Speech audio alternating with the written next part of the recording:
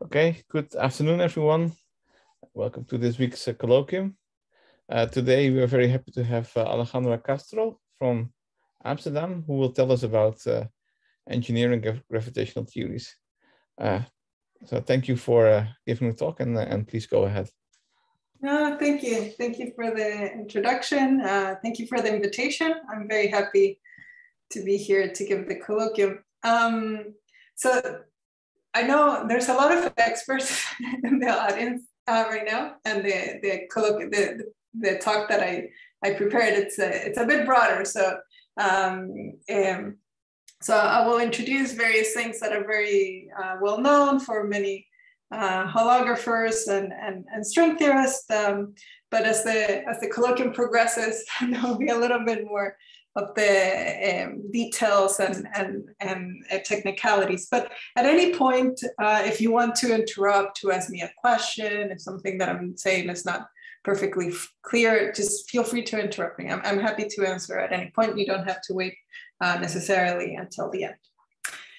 Now, so in giving this talk, I pick a title that has the word engineering. This is a word that can mean various different things. And so I always feel like I have to explain in which context am I using the term engineering, because we're not engineers, so we're theoretical physicists or mathematical physicists. And so I want to motivate and give you a bit of the cartoon of why am I using the word engineering in this context and in the context of gravitational theories.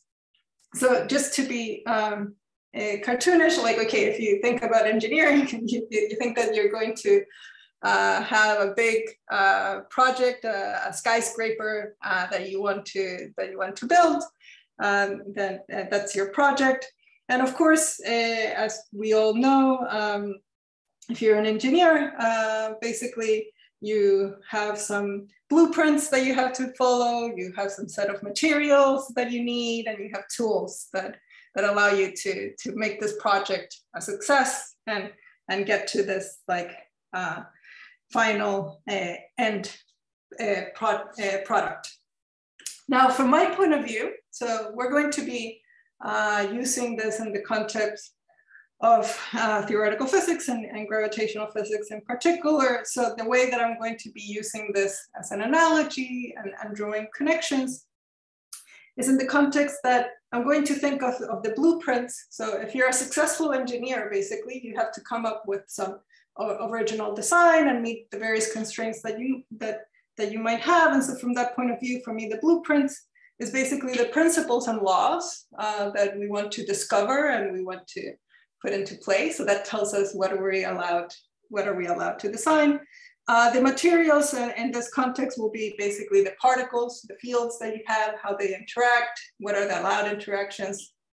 And the geometry, I'll make this a bit more explicit as we go along. And the tools are basically the way that we overcome a lot of these challenges. Like I always like to advocate of how we make clever use of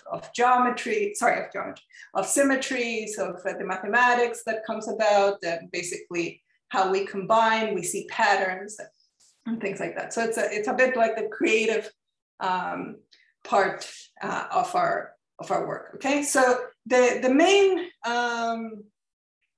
purpose of what I want to convey for you today is basically this. Okay, so basically, what are the principles and laws that we should comply to in the round of trying to understand gravity, and what are basically materials that I'm allowed to use, and what are the tools that I need in order to make this a successful endeavor.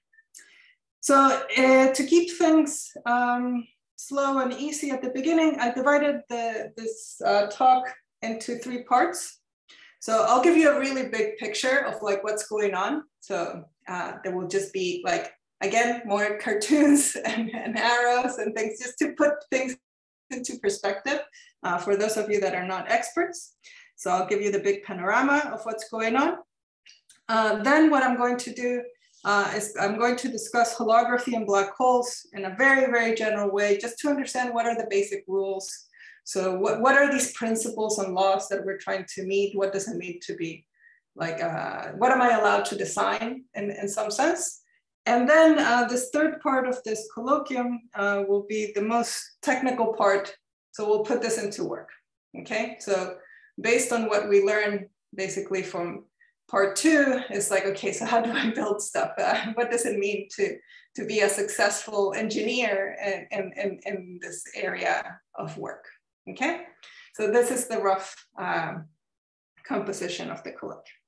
Okay, so let's start with the very, very basic stuff. So what is our task? So, okay, exploring this panorama.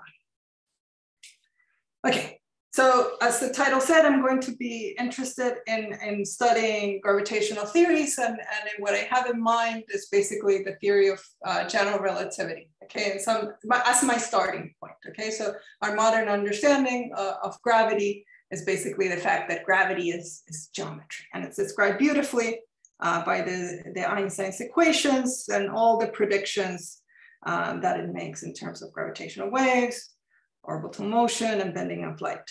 And in this new era of gravity, if I keep on my engineering hat, there's tons of opportunities. I think gravity has become, and in particular general relativity, it's no longer an abstract, it's not longer things that we draw these pretty pictures, but it's actually something where there's tons of opportunities. And so as a good engineer, you feel that you have tons of resources.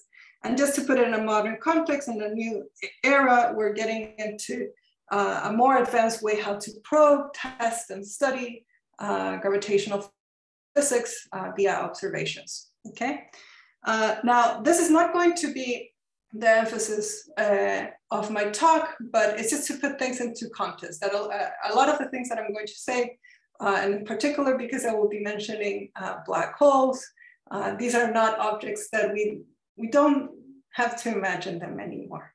And it's quite exciting and remarkable in this new era that we live.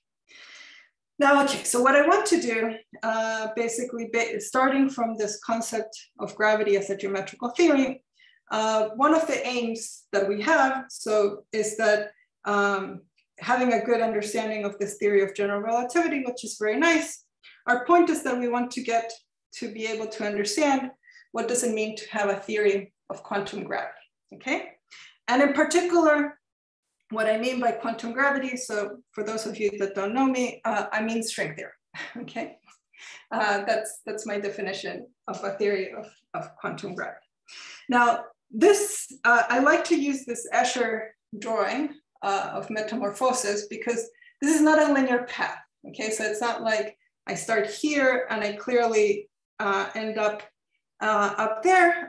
This is a road that changes, that you discover new structures, you discover new surprises, and wherever you started, the endpoint might look very different, and you might encounter new monsters and beasts along the way, okay? So we don't know exactly how things are going to look. I might be saying the words string theory here at the top, but there are many things that we don't understand fully about what's going on in this journey.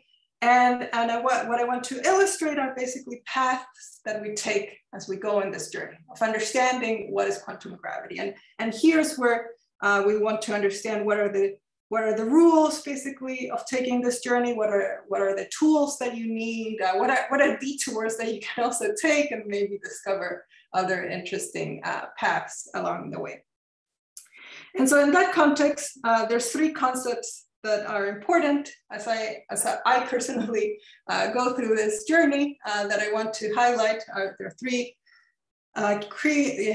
key ingredients in understanding this path, and are the concepts of the holographic principle, black holes, and the use of low dimensional models. Okay, so these are all basically intermediate, if you want, towns that you visit as you're doing this journey of going from general relativity to quantum gravity. And each of these concepts basically are quite intertwined. So the first step in this journey is basically black holes. So the first objects that tells us that we shouldn't just live down here, but there's something to explore. There's something to build, and there's something to get to is black hole physics. And the famous result here that tells us that we should not just settle with the theory of general relativity, but we should do more, is basically Bekenstein-Hawking entropy formula, okay? So I will come back to this beautiful formula because although it's very well known, I want to talk about it. Who doesn't like to talk about the entropy formula? I love to talk about the entropy formula. So we'll talk about it again very shortly, but this is basically one of the keys, the first step in going up this ladder, okay?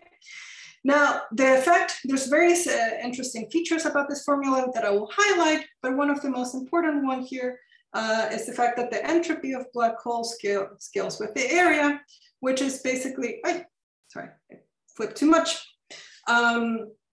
which basically is telling us that we should be controlling the way, sorry, did it flip?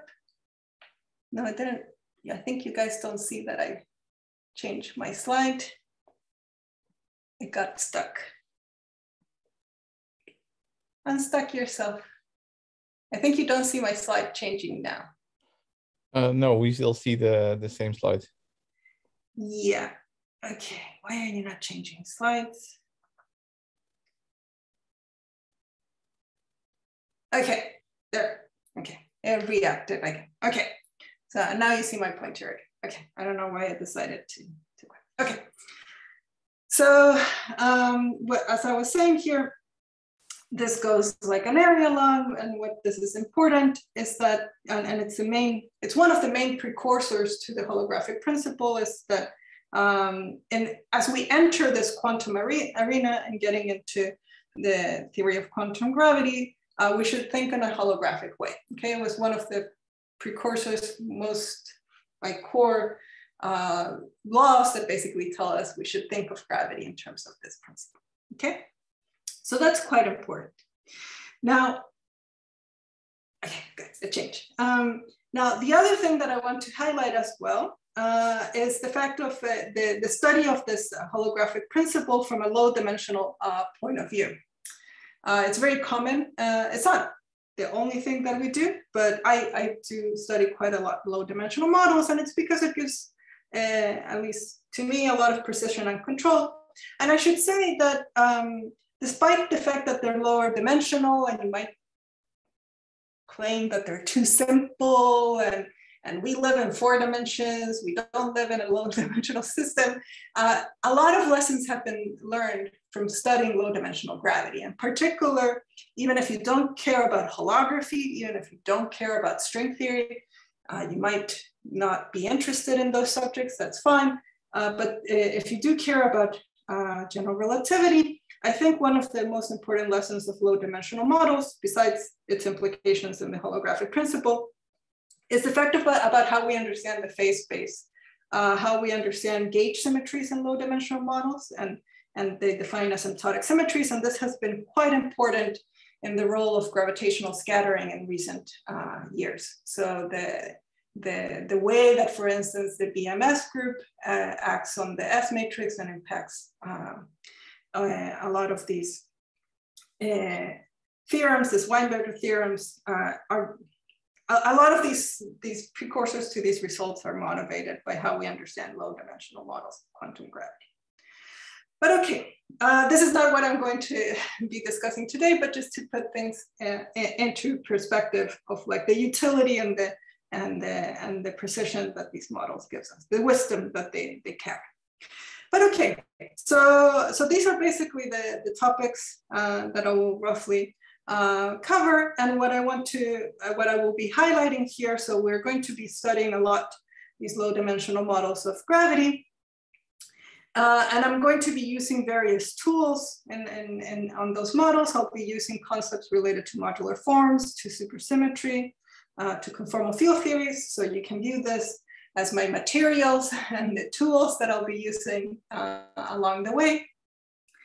And basically what I want to do is that I want to connect the lessons that I learned by studying low dimensional models, what do they teach me about black holes? And basically the most prominent thing is what do these low dimensional models teach me about the holographic principle? Okay, so how to have control on those models. So that will be the emphasis.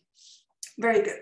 So with that, we'll turn to the second part. So that's just the big picture of what's going to go on.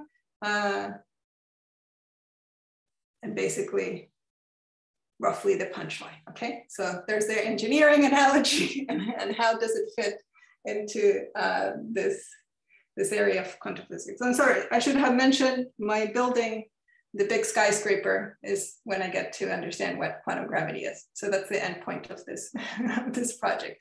I will not get to it today, just a spoiler alert, but this is what we're trying to get to. This is the aim. Okay, so let's go through holography, so through some of the basic concepts, and we'll start from the realm of black holes. So this is where, again, I'm going to talk about black holes very quickly and put them into context. They're just too wise. They're too smart. They know too much. Okay, so just a recap. So as we stated at the very beginning, gravity is geometry, as we've all learned in our course of general relativity. And one of the things that is extremely fascinating in the theory of general relativity is that you can basically find solutions where the space-time curves to an extreme, okay? And it's a region of space where not even light can escape, and that defines, basically, is the defining property of a black hole. Now, I'm going to be talking about black holes from a theoretical point of view. So I am not going to be talking about those beautiful pictures of the Event Horizon Telescope or the gravitational waves, the collisions of black holes. So let's take instead this journey. So I will keep on drawing cartoons of black holes, but they don't have to be in our imagination, just to remind you that you can also think of them in a realistic context. Okay, so from a point of view of a theorist, there's many aspects of black holes that are quite simple. So basically, this region that defines where light cannot escape, so this that I'm drawing as this red circle, which is a sphere, is basically the radius, the size of the event horizon, okay? And it's determined by the mass of the black hole. And the event horizon, its definition is that basically it's the surface where nothing can escape, okay? Now, what is so special about this black hole? Well, you know that as this cartoon that I've been showing quite a lot, you can throw things into a black hole, the black hole will get bigger. And so there's a very intuitive reason why the black hole carries information. It carries mass, okay? So it has stuff inside of it, okay? Just because it has energy. But one of the questions that you might wanna know is basically how much, okay? So if you do experiments with black holes, if you probe them, can you quantify how much information they carry? And this was one of the important revolutionary results was that, yes, they carry entropy, which is given by this formula that I mentioned at the beginning, the Bekenstein-Hawking entropy. And moreover, they comply with a law of thermodynamics that basically tells you that the rate of change, a change of mass of the black hole is basically controlled by what we call the Hawking temperature. So this is this TH. Times this entropy by a change of the entropy in this way, okay? So they also have this thermodynamic nature. And this, to be honest, it's quite surprising. So there's a few things to be odd about here. So first, we're awed by the thermodynamic nature of black holes. Second, we're awed that this is basically the black hole is occupying a volume. It's not just defined, well, there's a size that it's defined by. But the thing that is surprising here, the first thing that awes you is that the entropy, well, the Carey entropy, but the Carey entropy that is controlled by the area of the Venn horizon and not the volume. And so this basically is telling us that there's at least two important lessons to get from this formula, at the minimum. Okay, there's many lessons to have, but at the minimum, you should keep in mind that the computations in the 70s that lead to these results tells us, first of all, that gravity is a theory that knows about thermodynamics. This was not an input, this is an output. The fact that you can quantify the system, the dynamics of black holes using the laws of thermodynamics was not expected. A black hole is just one classical solution. There's no coarse graining or nothing of that sort that goes into these computations. So this is already quite remarkable. And then the second lesson that this is indicating to you is that the way that the system behaves is basically seemingly as something that is one dimension lower, which indicates to you that gravity should be thought in a holographic way, if you wanted to account for this in terms of new degrees of freedom. Now, from this point of view, you also, so once you're confronted with this formula, more than one question arises. So you also want to appreciate that in this formula, something that is always important to highlight and why I have kept units until now. I will get rid of units very shortly, and as a good theorist, put all of my units equal to 1. But if you wanted to understand what the origin of this entropy is, so if you want to go from thermodynamics to a statistical interpretation, so basically what are the molecules that account for this entropy, what actually gives you this thermodynamic behavior, it is something that our most precious constants of nature, the speed of light, G Newton, and H bar. So trying to understand the origin of this formula means that you have to understand how things, objects that are very small, that move at very high speeds, and are very massive. And this is the basic characteristic of what it means to talk about quantum gravity. So an understanding of quantum gravity is basically going to provide an account, an explanation of why this is showing up in general relativity, okay? So this is why this theory of quantum gravity should provide these answers. And to date, the most successful way how we had to understand this and why black holes have entropy is in the context of string theory. String theory for a wide variety of black holes can tell you why this is happening, okay? But what I want to do today, I want to take this, this concept of an area law and put it take this as the key point of saying, I need to understand gravity in this holographic way. So let's review, what does it mean to have this holographic principle? So how do I understand gravity from a holographic way? So for me, holography is a can of soup. That's it. So if you go to the store and you buy a can of soup, basically you can read the label on the outside, and if you read the label in the outside, you know everything that goes in can of soup, okay?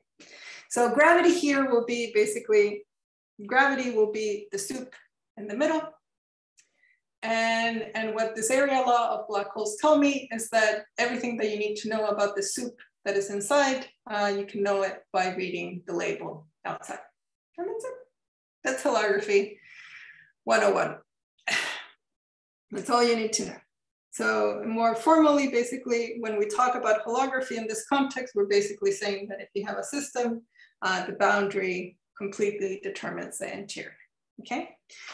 Now, let me be a bit more formal. So this is just a cartoon. So the more like precise definition of holography as a proposal is that a gravitational theory indeed dimensions is basically equivalent to a quantum field theory in 1 dimension lower, where this quantum field theory basically does not have gravity on it. And holographers like to do various sketches of this to illustrate how to think about gravity in these holographic terms. So here I've drawn 2 sketches of how to think about holography. So one is very similar to the can of soup. So I have gravity here in the middle of the cylinder, and the quantum theory lives here on the edge. This arrows indicates that basically, if I know everything about the quantum theory, I can basically understand what happens inside of the gravitational theory. The other way that we like to depict it is in this way, that where we put the quantum theory, like let's say on a plane, and then if you fill the interior, there's a gravitational theory. Just to be clear here, I'm putting the quantum theory in most of the examples that we understand very well, and there's very precise statements. This quantum theory is not like at a finite position. The quantum theory tends to be asymptotically very, very far away, but it's very difficult to draw that. So we just draw it as if it's like cut, just to be clear. In any case,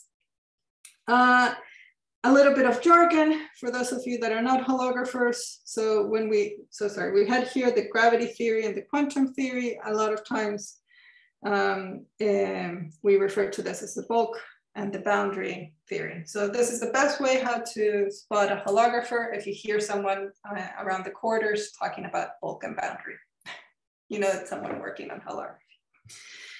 Okay, very good. So now what I want to do, so before we move into the more details, let me tell you a bit more about how this, what is the status of this holographic principle from the point of view of string theory, and a bit also broader than that. So we know that this proposal as given to us, it's working because it was basically incarnated in the context of string theory. So here I'm drawing again that basically you have a gravitational theory in the bulk and a quantum theory in the boundary. Now, from the lessons that we have in string theory, this duality is quite powerful, it's quite robust, and you can tweak parameters inside it. So something that will be important as I keep on talking is that, for instance, before I just said gravity theory, I wasn't very precise about what I meant about gravity theory. I didn't tell you if it was classical or quantum, but in particular, let's say that if you put a classical theory of gravity, so let's say, for instance, general relativity plus your favorite amount of matter, what we have learned from the instances in string theory is that this should be related to a quantum theory at the boundary, but this boundary theory is very strongly interacting, okay? So this is what happens as you tweak things on one side, it also has effects on the other one. And this is one of the characteristics of the correspondence. You can also do the opposite. So you can have a very quantum theory of gravity. You can be in a very deep like string theory regime. And this also affects the theory of the boundary. We'll see this soon. Also that it will basically make the theory in the boundary be very weak.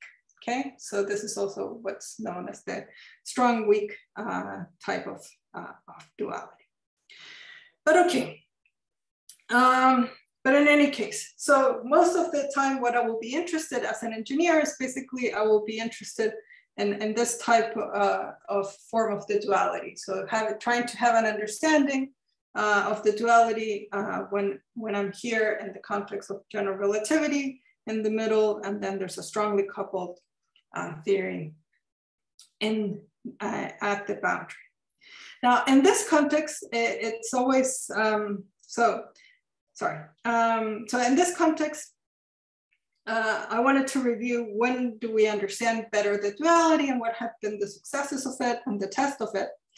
And the cases that we understand the best are the cases where the theory of gravity is a theory that has a negative cosmological constant. This is what we coin ADS gravity.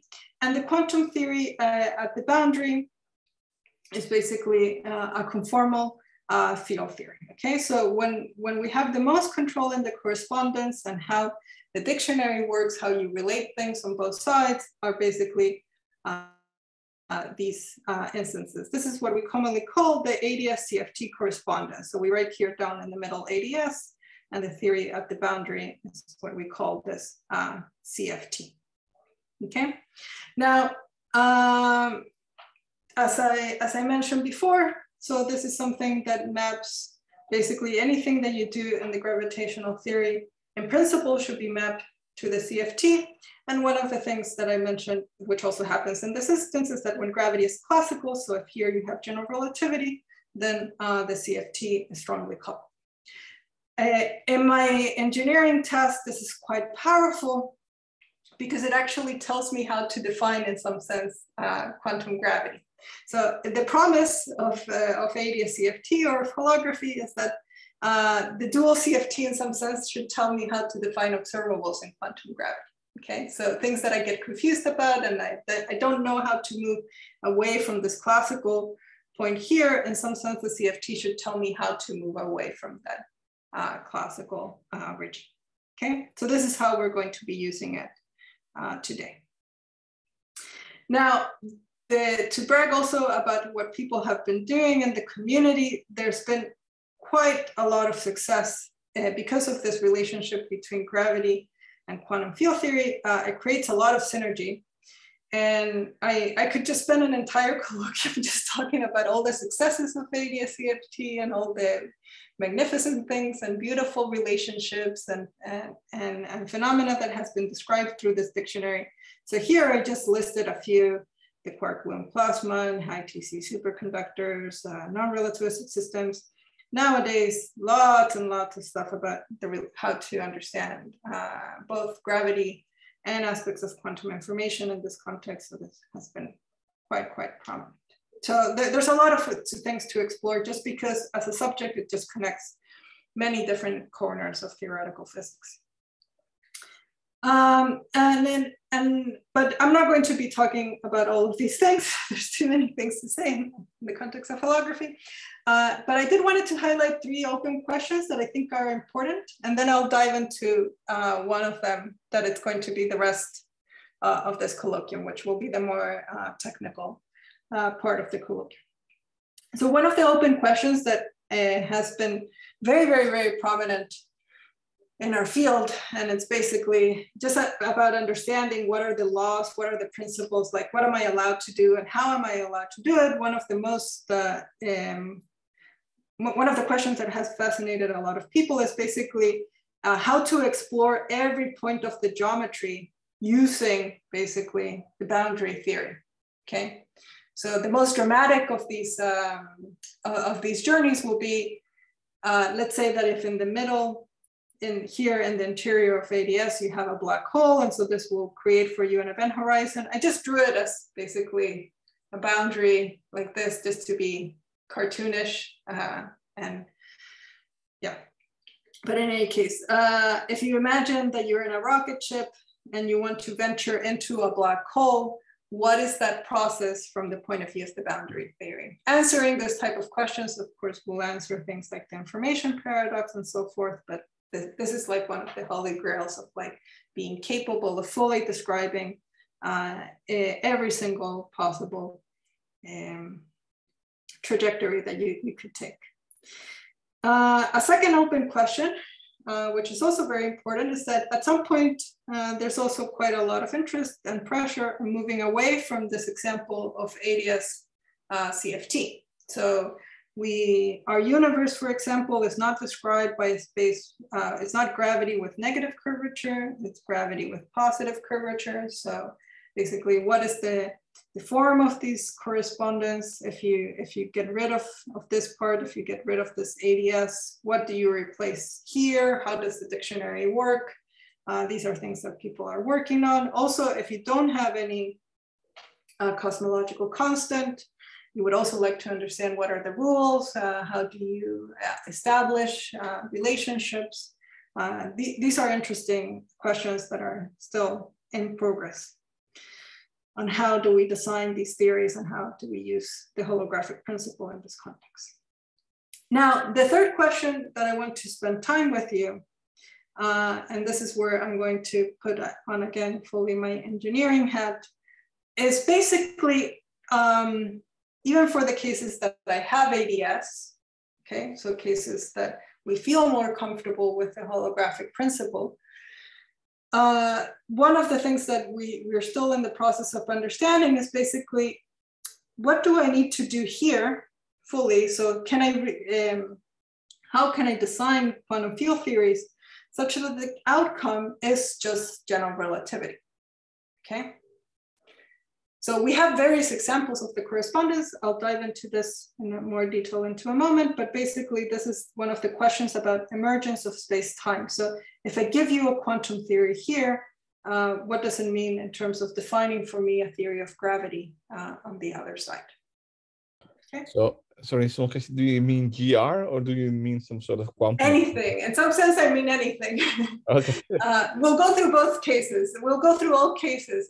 It's so like I want everything. So I want to have full control. So I want to be able to design whatever I want. So I want to know exactly what do I need to specify here such that I get my favorite theory of gravity on this side. Yeah, okay, thanks. So I'm going to be like a micromanager from that point of view. I really want to know how, like, yeah, so we'll get into this. I'm happy to be more like, in some sense, what I want at the minimum is just to have a low energy effective description here. So that's how I'm going to phrase that in the last portion of the talk. It doesn't have to be just GR, but at the minimum, I want to know what are the sufficient conditions on this theory such that I get a low energy effective theory of gravity where the gravitational sector is described by the Einstein-Hilbert action. Okay, so with that, let's dive into the technical part. So, okay, so now here the experts will start being less bored. So we'll dive into the technicalities in this last 20 minutes. Very good. So the question is this one. So, okay, so I really want to design quantum gravity, starting with a quantum theory, okay? That's the point. Now, we have, as I've been advocating,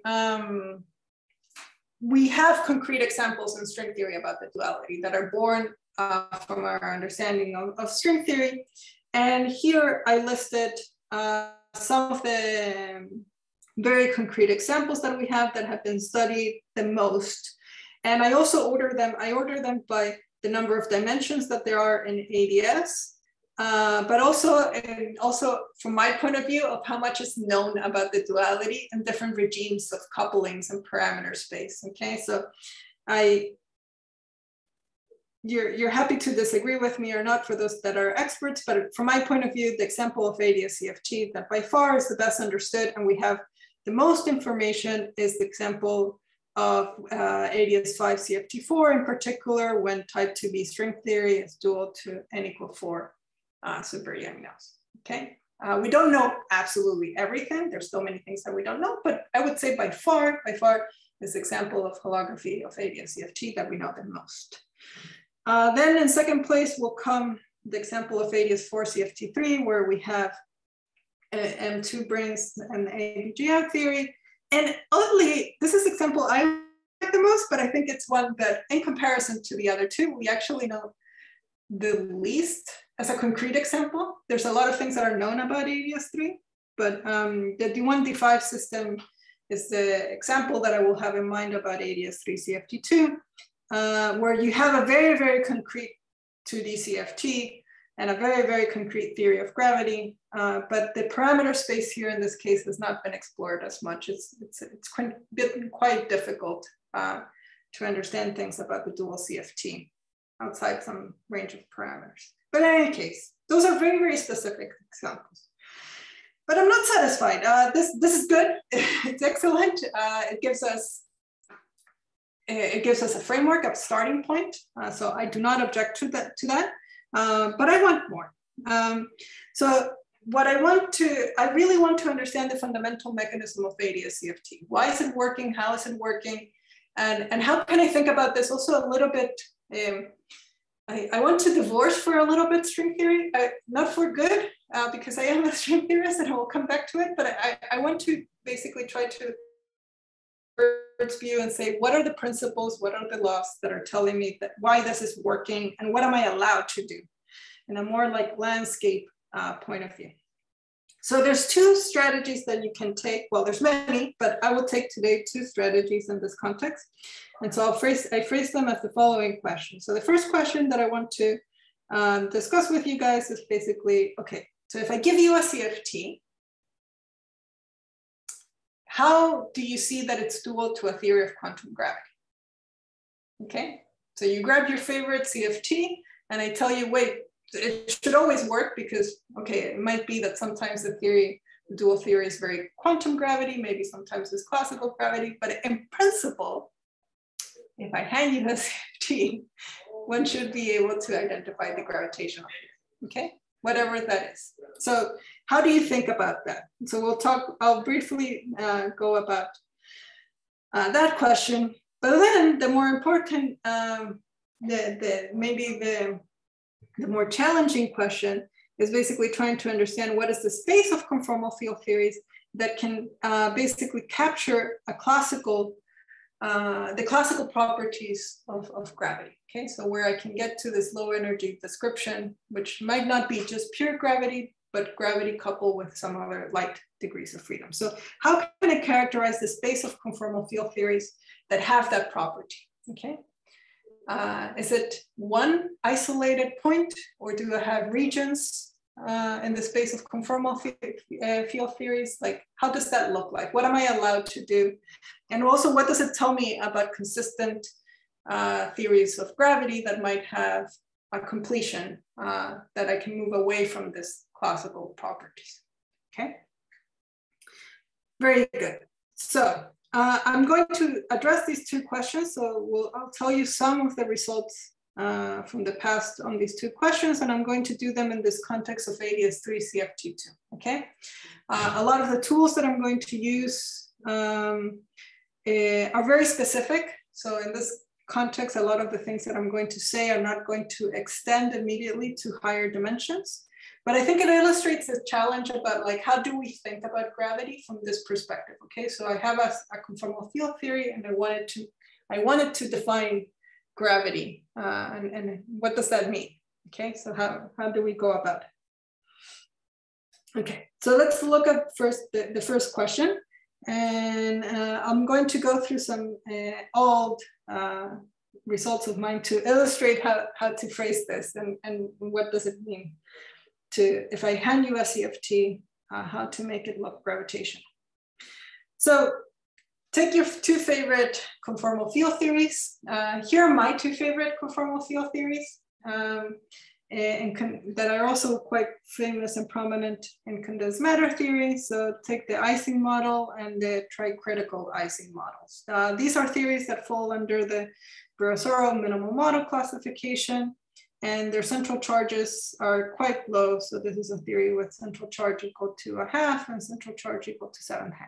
Okay, so they're conformal field theories that characterize systems of spins. And at their critical point, they become conformal. Okay, so those are my two favorite theories.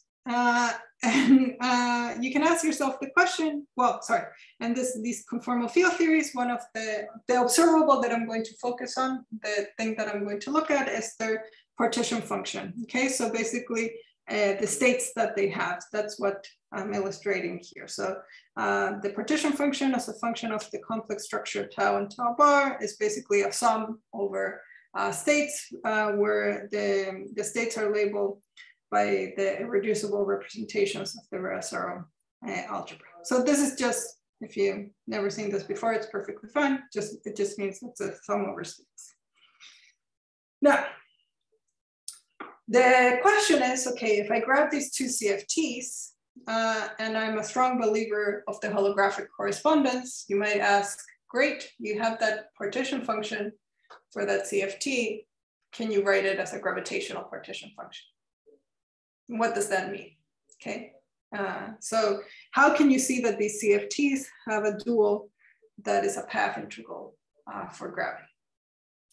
Now, here you have to tell me what do you expect. So part of this game also is like, what does it mean to have a gravitational path integral? So it's part of the emergence question of what does it mean to be dual to a CFT. And in this context, how we defined it to be dual, we basically said, well, in principle, there should be some path integral of this gravitational theory. So this is what I'm illustrating here. There should be a path integral over metrics. And from a point of view of just symmetries, if this has a geometrical description, there should be different saddle points in this path integral that will describe what we usually call thermal ADS and the BTC black hole. So these are the black holes that occur in this lower dimensional version of gravity. Now, if these are the two, so in terms of these two geometries here, basically it means that in terms of states that you have in the theory, you would have basically empty ADS, which will be this, this geometry here, and then the black holes will appear at some energies and basically fill up the spectrum up above, okay? So this is roughly what we expect of a theory of gravity. Now, more precisely, how this path integral should be organized, if these are the types of configurations that you have in your gravitational theory, these sums over these different geometries basically admits this form. So in mathematics, it means that if you start with one geometry, so sorry, I should have kept the image there. So what I call the vacuum is basically this thermal geometry here, having a sum that includes this geometry and the BTC black holes geometry means that you have the sum over the modular group of this form. I can explain this more in detail if there's any questions at the end, but basically I want to sort of boil down this gravitational path integral to something that has a simple form in terms of the structure of the geometries, okay? Now, in terms of answering this question, so can I get from the CFT partition function to this gravitational partition function? The answer for my two favorite CFTs is yes. So can you write this complicated expression such in a way that it looks like this? Yes, you can do that. So in some sense that gives you an indication that maybe the Ising model written in this way does not look very gravitational, but you can reorganize that sum and make it look in this way. And if you make it look in this way, it has the hints of what we believe to be the basic ingredients that go into a gravitational description.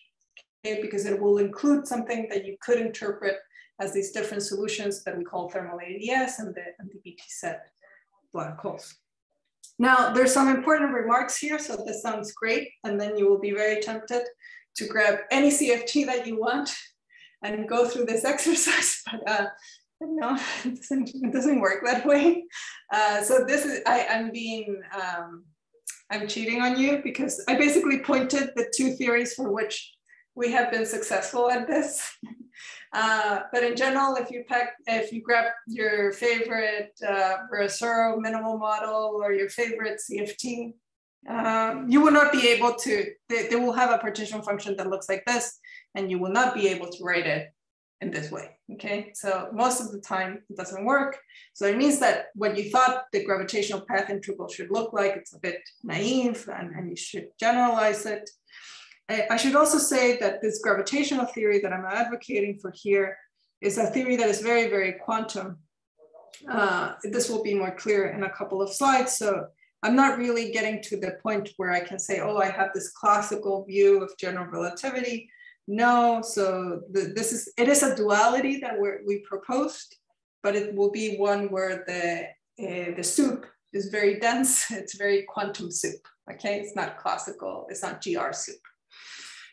Now, the other way that people have tried to overcome this, so in recent years, I forgot to add the references, but in recent years, people have taken this definition more seriously, and they basically noticed that and this is what I'm advocating in this last point, that there's instead of trying to match this sum to a single CFT, what you can do is basically see how this sum is equal to a collection of CFTs, which changes also a bit the rules and how we understand holography quite a bit, but it has been a different approach that people have taken, that they notice that collections of CFTs basically you can write their partition functions in this way, which is also quite interesting.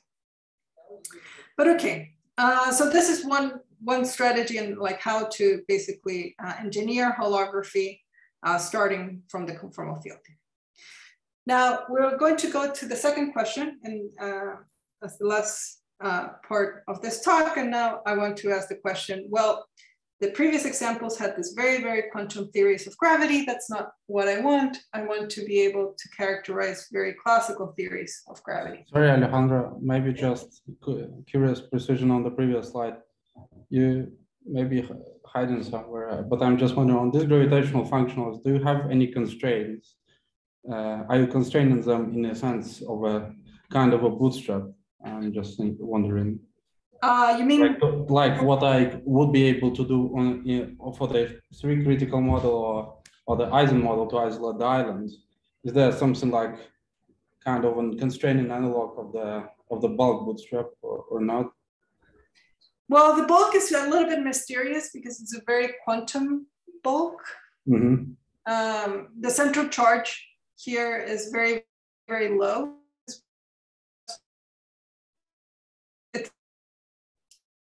I don't mean to these theories won't have problems of factorization or anything like that. They're completely unitary theories, and so however gravity behaves, it's all fine. There is a strong implication here that, for instance, this theory has a finite number of primaries.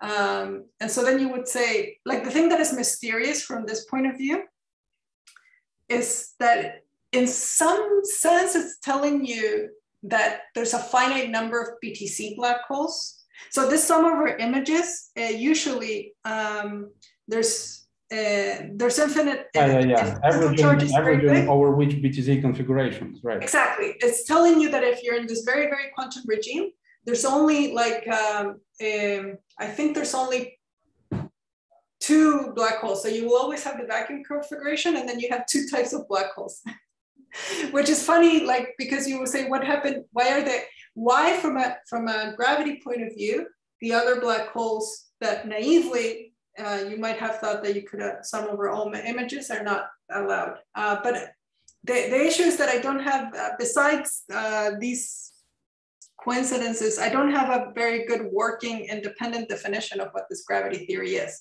but it's a prediction from the CFT, if you wish. The CFT is telling me that when you go to this very, very quantum regime, only very few black holes survive. And this is not a theory where the masses of the black holes can be arbitrary or continuous, that you only have discrete values for the masses of the black holes, based on the fact that this thing has finite number. It's a kind of a quantum constraint, okay, that's exactly, yeah. All right. Yeah. No, and it would be, unfortunately, I don't have, like, these are all predictions from the CFT. It would be great to say something independently from a gravitational perspective, but I don't have an independent gravitational definition. Sure, I see, thanks. Thank you. That's a really good question. It does work a little bit better. Yeah. So if you do the averaging, then I should say there's some papers, some recent papers that revisited these questions, and there were more examples that were successful in this category. But okay, but let's now I do want to get to classical properties of gravity.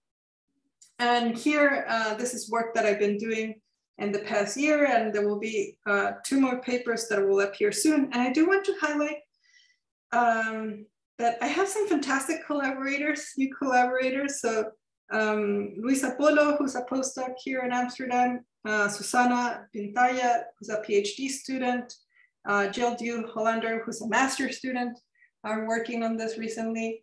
they're amazing. they're truly, truly amazing. I applaud them. Of course, I've been working with Christoph Keller and Alex Bellin for a long time on this, and my previous PhD student, Beatrix. But right now, I need to brag about these three people. They're truly fantastic. It's like, please keep an eye, especially when Susanna applies for postdocs and Jill she's applying for PhDs right now. Like, it's like, I'm speechless. Great, great, great, great people. Way smarter than me. Okay.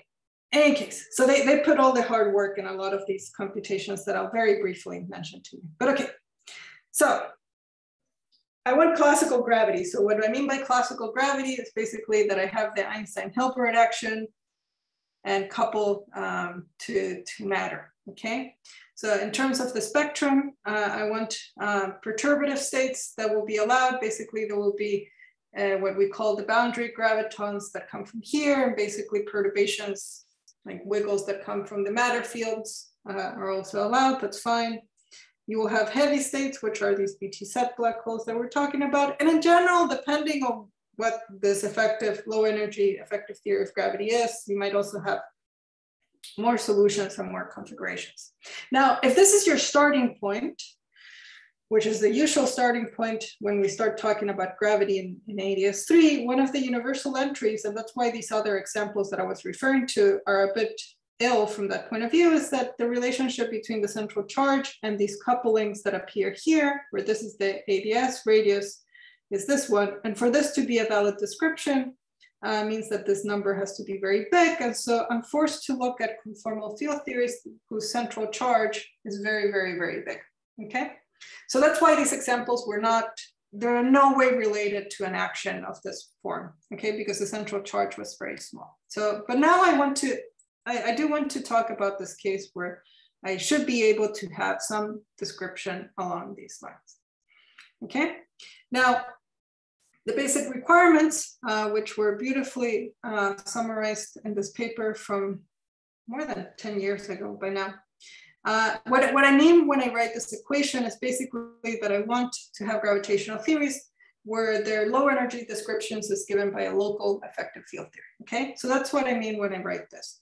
I don't want higher spin gravity. I don't want something that is non-local. I do want just my usual like semi-classical approximation, okay? Very good. So that's what we want. So now, we want to set up, so this is the endpoint from the gravitational point of view. So now let's think about, okay, let's imagine that as theorists, we're all mighty and powerful, and we know what the space of conformal field theories is. Okay, for a second, I know we don't know what the space of 2D CFTs is, but let's assume that we do, and it's illustrated by this green circle. Okay. Let's assume that we know all the CFTs, okay? CFTs are usually determined by their spectrum of primaries, the OP coefficients, and their central charge, okay? So there we go. This is space of CFTs. Now, what we suspect is that out of the space of CFTs, there will be some of them that I'm going to carve. So not all of them, as we saw, not all of them are giving me semi-classical gravity, but some of them will give me semi-classical gravity, and that's what I'm going to call holographic CFTs, okay? Now, in the space of holographic CFTs, the defining property that I have based on the two requirements that I already told you before, so the things that I want them to have is that I want them to have very large central charge. That's a necessary condition. And there's also this condition that I want a very sparse spectrum. So what does this sparse spectrum mean? Well, from the point of view of the first picture that I had, sparse spectrum basically means that I have very few states. So you have the vacuum state, and then there's almost nothing. You can have some stuff around here, but very, very, very, very few. And then at some point you get to the black hole threshold, and then you have a lot of states. But the sparseness condition basically means that you have very, very few things there in the middle, okay? So above the vacuum, not a lot of stuff. Okay, now let's put this notion of sparseness can be made more precise in the context of ADS3. So let me be a bit more precise of what we mean by sparseness, because You want to count things in an efficient way. And so what does it mean to be sparse, and what are we expecting from a string or an effective field theory spectrum? So usually in string theory, not always, but most of the time, we have three scales. We have the Planck scale, the string scale, and the ADS scale. The Planck scale basically tells us where black holes start to be dominant. And then we have these two other scales, the string and the ADS scale, okay?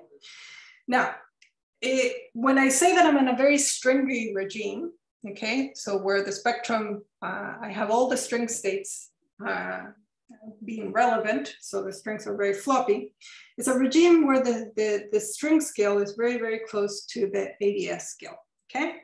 And our usual expectation is that when these two scales are very, very similar to each other, the growth of states grows exponentially with the conformal dimension or the energy of the state. And then this is what we called a Hagen-Dorn growth, okay? So this is usually what happens if you're in a very, very stringy regime. This is the Hagen-Dorn growth of string theory, okay? So this is, if you have a CFT that gives you this, you would say, this is not classical gravity, this is like a string theory, okay? Now, we don't want that. We want a separation of scales between the string and the ADS scale. So we want the string scale to be way up there. So all the string states become very massive and we don't see them. And so we have just this low energy effective description. So we want this hierarchy, the separation. And if we do have that separation, then we expect the growth of states to be much smaller. So it can still be exponential, that's perfectly fine. But the power here of this exponential has to be strictly less than 1, okay? Otherwise, you'll get to the Hagen-Dorn growth again, which is the maximum. So you want this to be much, much slower. So when you have spectrum like this, is what we call the supergravity growth, which is a slower growth. Since I'm running short on time, yeah, time is fun. Let me go through this quickly. So, yeah, this is it. So now, from this point of view, so these are our conditions on the CFT, the sparseness and the central charge conditions. Now, we do want to understand, okay, so what were CFTs that meet those two criteria? And given that we don't know the space of all CFTs, the green region, we made a decision to say, okay, let's carve out a different space of conformal field theories, which are going to be the symmetric product orbifold theories. So these theories are basically just tensor products. So repeating, you have one theory here, and then you keep on repeating it a bunch of times, and then saying that the permutations are all equivalent. That's what it means in 2 seconds. But basically, we want to ask, out of the space of theories built out of this way, how many of them intersect with this red region? Okay, so how many of these theories at least are holographic CFTs, or at least that we can say that they meet some of the criteria that we have been imposed. Now, for symmetry enters, but we're imposing here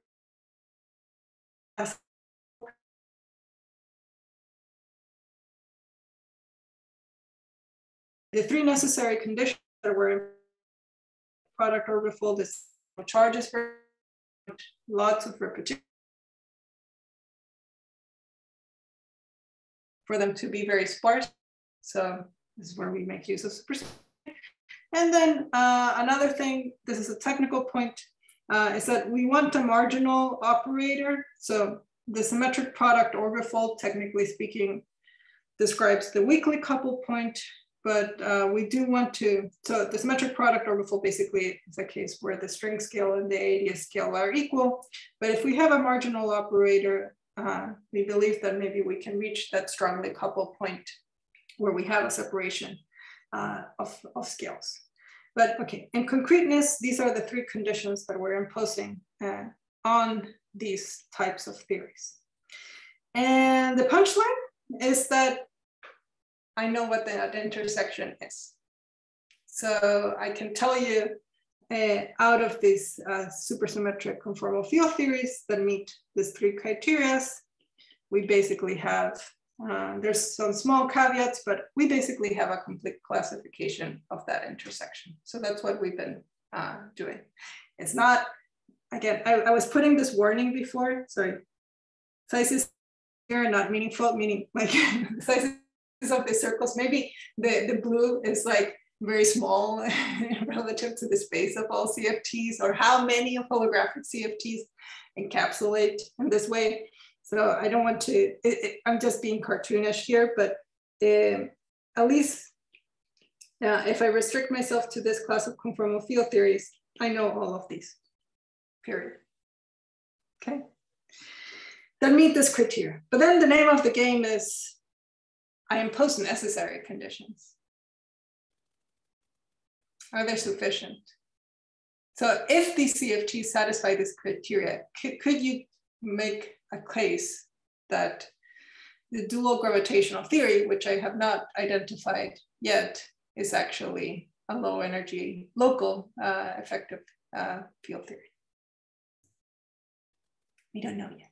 So that's why we're still working on it. But basically, one can nail these things down. So some of the next steps and what the next few papers are going to be about is basically the effects of these marginal operators. So how certain operators get lifted and acquire anomalous dimensions. There's also very interesting multi-trace deformations. The basic question that you might have is like, okay, we talked about the CFTs and various of these properties, but there's a lot of things that I haven't told you, and it's just because there's a lot of theories here, but we have to decode them. It's like, what would be their interpretation from a string theory point of view, from a supergravity point of view? How does this interplay with thinking of the duality in an average sense? And this last point, it's related to how black holes behave in these contexts. So there's a lot of the laundry list is pretty long. But at the end, what I want to illustrate with all of these steps is that what is not clear from having met this criteria is basically, are these conditions sufficient? This is all I need in terms of constraining my design. I don't know. It's part of the game, okay? So this is part of understanding fundamentally what does it go into using ADS CFT as a definition of basically a classical gravitational dual. Okay, but with that, I think I'm not going to skip. I was going to show you some stuff about what are the exact theories that we have. So they're basically the ones that we're studying the most right now. They're n=2 minimal models, which is a lot of fun. Minimal models keep on hunting me, but I'm not going to go through this. This is just to show that, yeah, we have equations and formulas. But let me get to the conclusion because I'm over time. So this will be very quick. Yeah, my task continues. I have not finished the building yet. I'm just trying to understand how am I supposed to design it and what am I supposed to buy in terms of materials and what tools do I need. But I hope you guys had fun in going through this journey about talking about black holes, about low dimensional models, and about how we understand gravity in this holographic view. And I was trying to make all these connections and kind of trickle it with this cartoons at the end of the day with some or limited success. But in any case, this is where I want to end. So I want to thank you for your attention. And as this lizard that sometimes lives in a plane and sometimes goes out of the cage, this is how we're understanding quantum gravity nowadays. So thank you. Okay, thank you very much for a very nice talk. I enjoyed it very much. So are there other questions?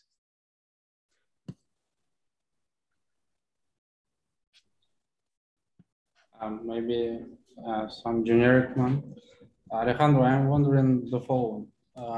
In ADS, okay, it's maybe from my perspective, there are a number of claims where people are studying certain ADS3 integrable backgrounds, which consist of certain integrable manifolds of their products, but people don't quite understand what would be the corresponding dual. They understand that there are several candidates which could be symmetric orbifold product series, which are exactly two-dimensional CFTs, but they are not quite.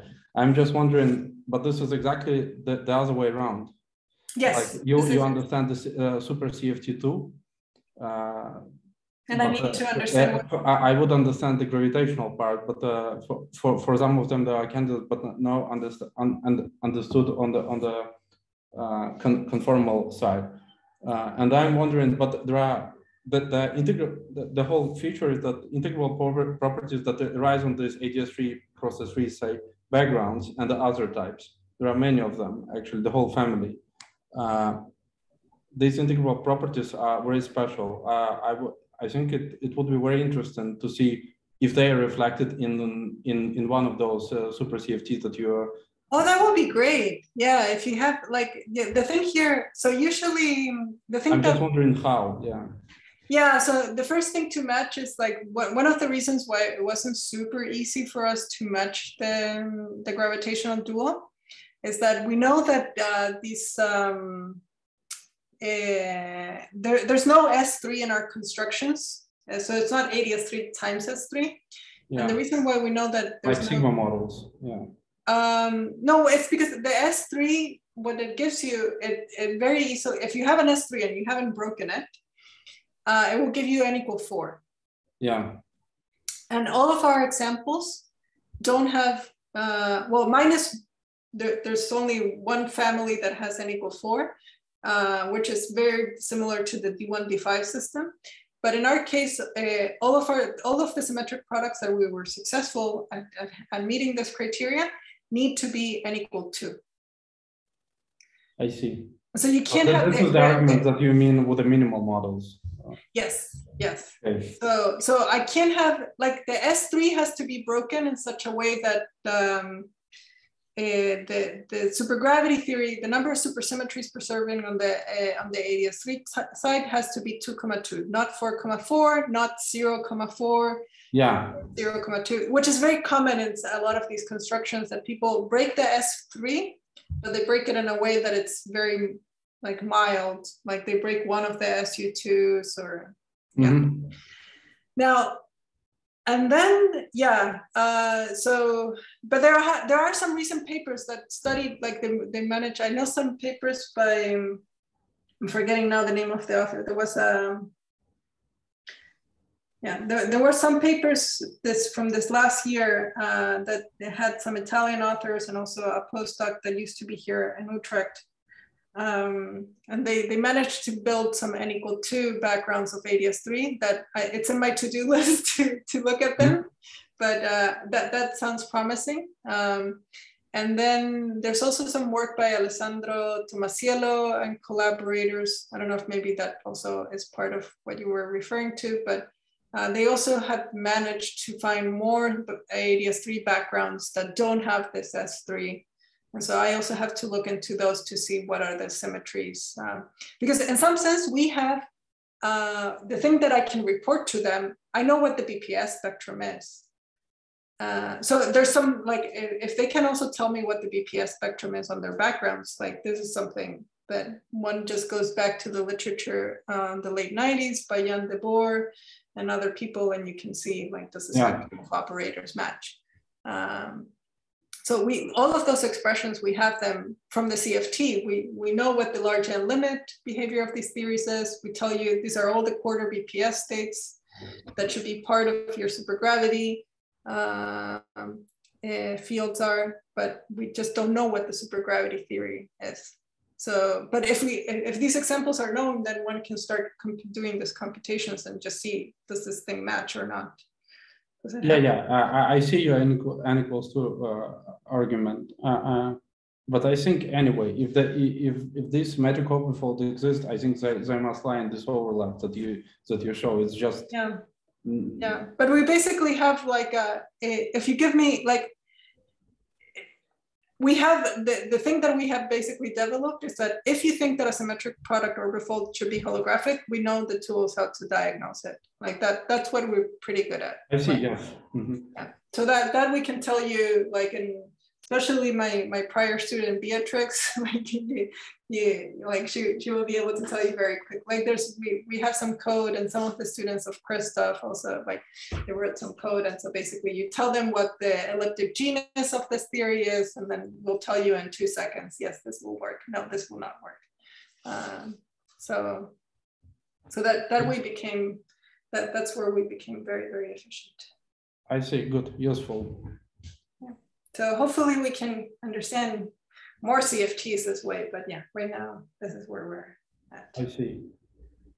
Thanks.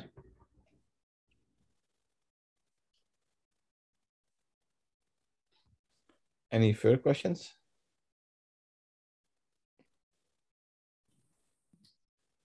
Hi, can I ask a question? Yes, I enjoy. Okay, so as you mentioned, your favorite models are minimal models, and they of course don't have any supersymmetry. So I was just wondering if there's anything you can say. Oh, you can have supersymmetric versions of the minimal models. Okay, so but yeah. They're not, so they're the Virasoro minimal models where the central charge goes up to 1, but then there's other coset constructions that are also you can have n equal to Virasoro minimal models.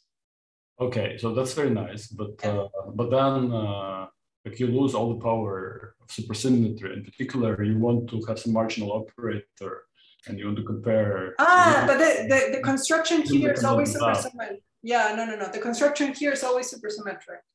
Yeah, I don't know how to do the symmetric product orbifold. If you don't have supersymmetry, the problem is that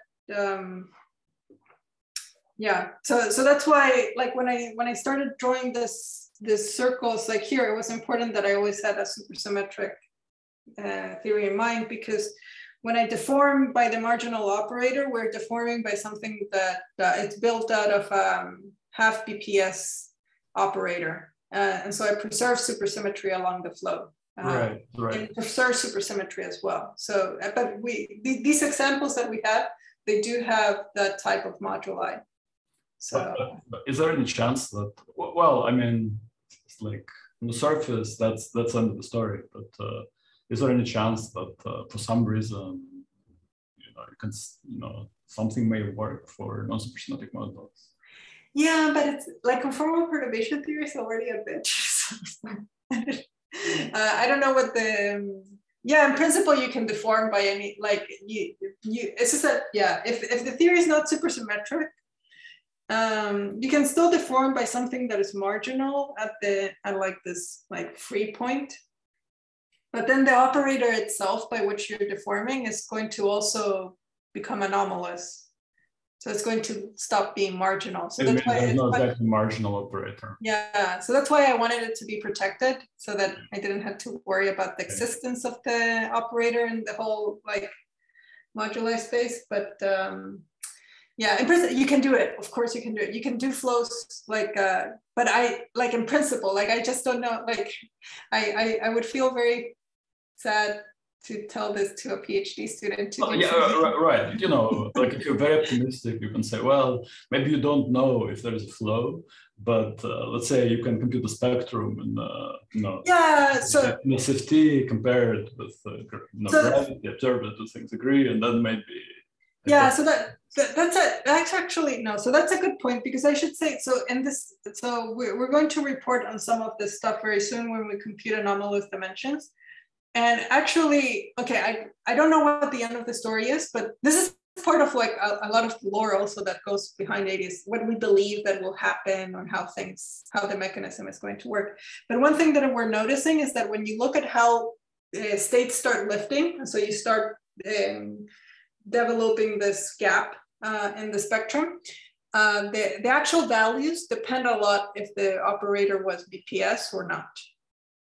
So the corrections that you get. And so I think if we have more data about like how these deformations are basically implementing the separations of scales, we can have a better understanding of like, oh, why do you need a BPS operator to get to the supergravity regime? Why can you not just do it with something that breaks supersymmetry? What is special, like, why do we need supersymmetry to talk about holography, like about ADS-CFT? Can we have like reasonable examples where we don't have supersymmetry? And so we're finding a little bit of evidence about like what are like different actual values that you get, but I don't like, yeah, there's very little, like even for D1, D5, people, there's very, very few computations on like what happens if you actually deform D1, D5 from the free point. And so, yeah, it's quite appalling, like the lack of information, even for the case that where this whole thing started. But it's an excellent question. Also, what does it mean to deform? So these deformations that we've been looking at are single trace deformations. And you can also, like multi-trace deformations are also super interesting. They affect the interactions, the 3-point functions and stuff. And then it also hasn't been explored, like what is the effect of that? Could you get, like for instance, you might ask, maybe the matter that you have in the bulk, you want it to also be strongly coupled. So you want QCD in the gravity theory.